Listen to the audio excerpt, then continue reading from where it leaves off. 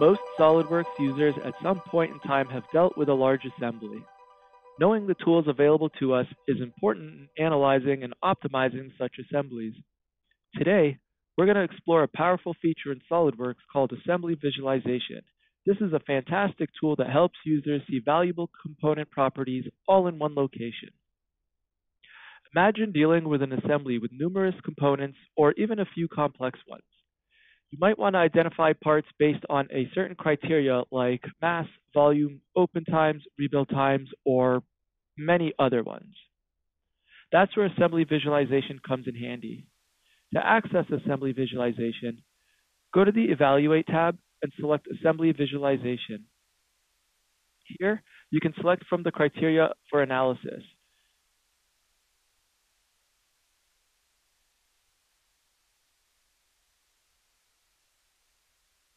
My favorite parts about assembly visualization is the performance analysis tool.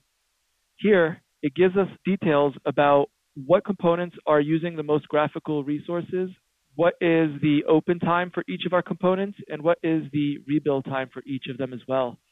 These can be organized by simply clicking the columns, and the colors can be customized or even turned on and off.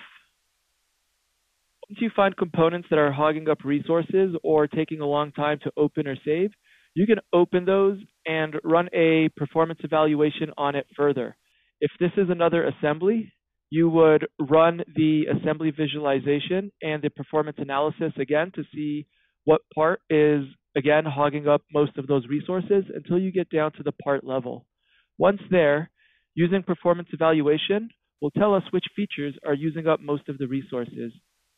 Here, we can suppress out the component using up our resources. And jumping back to our assembly, we now see that our rebuild time has decreased significantly.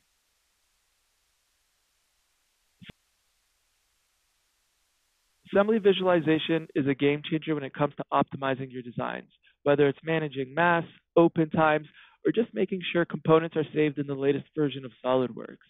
In your upcoming project, give assembly visualization a try.